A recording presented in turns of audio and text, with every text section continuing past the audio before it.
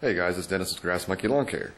Today we're going to do a trailer setup, what I'm running with this year, my equipment, and what it looks like. So let's take a look and we'll see what we got.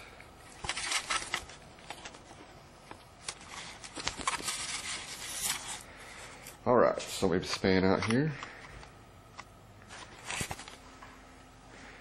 Got our trailer with our mower.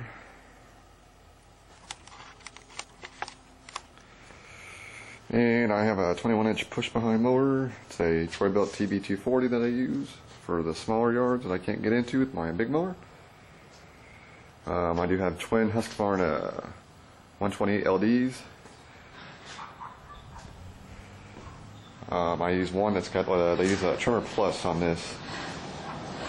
And what that is kind of like a combi system like Stihl has. So on this one here I have my edger for that, and then I use the other one as my weed eater. I have all the other attachments for that, the pole saw, the hedge trimmer, there's a tiller that you can do for cultivating. So that's that. Those are the weed eaters. I know they're not Stihl, but I like Husqvarna. Price-wise, they were okay. My blower, I just went with a handheld. I know this ain't like some great blower, but I got a Troy-Bilt TB430.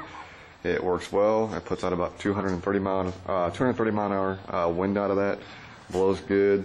Does a good job. So that's kind of the setup I got there.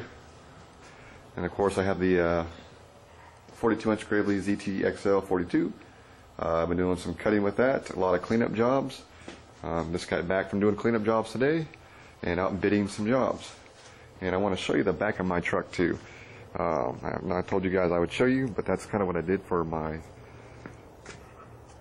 truck for lettering.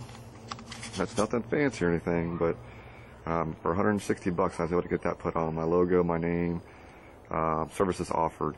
So that's kind of my truck there. Nothing else is on the truck. It's just that's the only lettering I have on the truck. So that's the setup, guys. This is what I'm going to be working with this year. Nothing fancy, but you know, you don't need to be super fancy to have what you need to work. The trailer I have is a 5x10.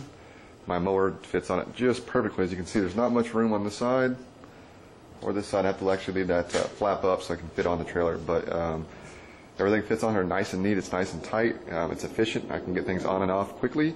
I am going to probably get rid of these racks here. They're not real great. They came with the trailer. They're welded on actually, and I don't like them, so I think I'm going to go buy some new ones and put those on and do that, because these things just bounce around all over the place. I'm afraid I'm going to end up snapping one of the power heads off. So that's something I'm going to be looking to do here shortly. So that's the setup, guys. Leave me some comments. Let me know what you think. But that's our 2016 lawn care setup.